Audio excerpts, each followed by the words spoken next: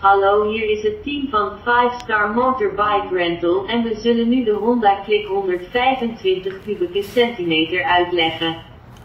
Het beste is om de sleutel met de ring tussen uw duim en wijsvinger te nemen. Het metalen deel van de sleutel bevindt zich in uw hand. Vervolgens duwt u het zeskantige magneetdeel van de sleutel in het onderste deel van het sleutelveld, kantel niet. Maar steek hem recht in en draai hem dan alleen naar rechts totdat de vergrendelklep van het contactslot open is, draai niet te vast. Nu kunt u de sleutel erin steken en naar rechts draaien totdat de snelheidsmeter iets aangeeft. Dit is punt 1 van het startproces, dan komen de gebruikelijke 3 andere punten van de startvolgorde. De tweede vouw in de zijstandaard, derde aan de linkerrem trekken, vierde druk op de startknop op de rechterhendel. Een positie links van de actief weergegeven snelheidsmeter is de positie om de tankdop en het helmcompartiment onder de stoel te openen. Voor dit doel is er ook een tuimelschakelaar rechtsonder die is aangeduid met seat hieronder. Dus als de sleutelknop in de stoelstand staat, kunt u het helmcompartiment openen door op het onderste deel van de tuimelschakelaar te drukken. Dit biedt voldoende ruimte voor 2 middelgrote helmen. Alle andere functies zijn heel normaal zoals bij andere motorfietsen. Flits links en rechts en reset naar de neutrale positie door op de richtingaanwijzer van bovenaf te drukken. De linkerrem is de achterrem, de rechterrem is de voorrem. Het is een combinatierem.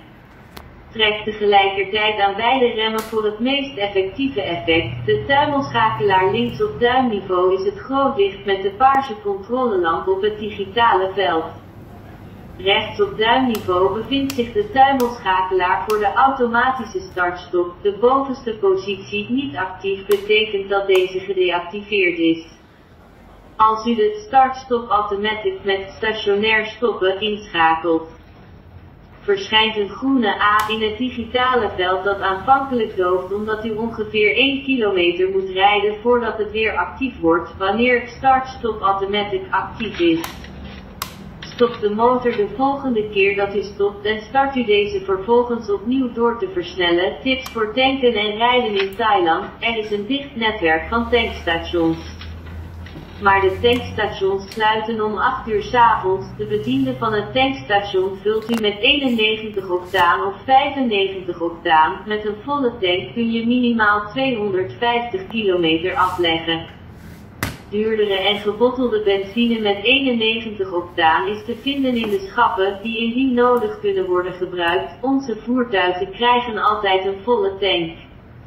Dus tank het voertuig volledig bij voordat u het terugstuurt. We raden 3 eenvoudige regels aan om veilig in Thailand te rijden. Rijd niet te snel, 50 tot 55 km per uur is een goede snelheid. Ten tweede, laat je duim op de hoorn. Dit voorkomt dat u per ongeluk op de onderstaande richtingaanwijzer drukt. Ten derde, als je rechtsaf gaat, rij jezelf dan niet in het midden van de weg.